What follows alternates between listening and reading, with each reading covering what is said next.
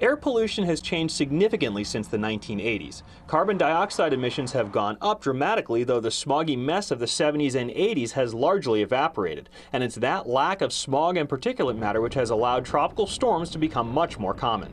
In the 70s and 80s, smoke and smog from cars, trucks, and industries produced huge quantities of tiny particles known as aerosols that floated through the atmosphere. The tiny particles created a haze that scattered a small portion of sunlight and actually worked to cool the Earth a little bit. This worked to offset a portion of the human-caused global warming from carbon dioxide also emitted at the time.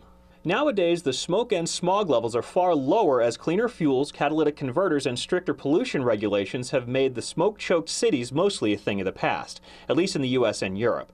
But during that time, the planet has continued to warm due to humans burning fossil fuels and releasing more carbon dioxide into the atmosphere.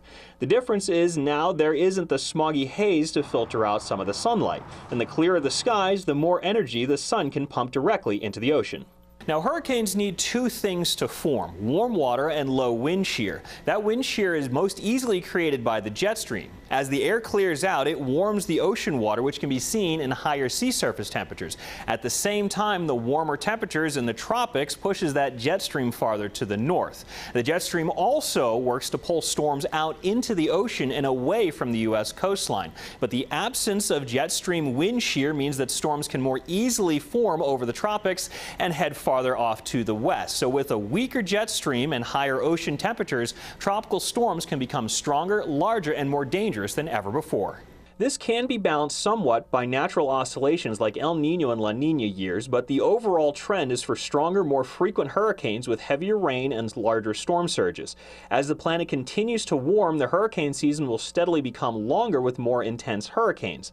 This year, Colorado State University is forecasting 19 tropical storms with 9 hurricanes and 4 Category 3 or stronger, another above-average hurricane season. Ironically, the opposite is happening in the Western Pacific. That is due to the much dirtier pollution emitted by the Southeast Asian countries. Carbon dioxide and particulate emissions from coal-fired power plants and dirtier cars and truck emissions produces more smoke and smog across the region. That pollution will temporarily limit tropical storm formation, but once the smoke and smog clears out, the hurricanes will be more common and stronger in the Western Pacific. Carlo Falco, Fox 7 Austin Weather.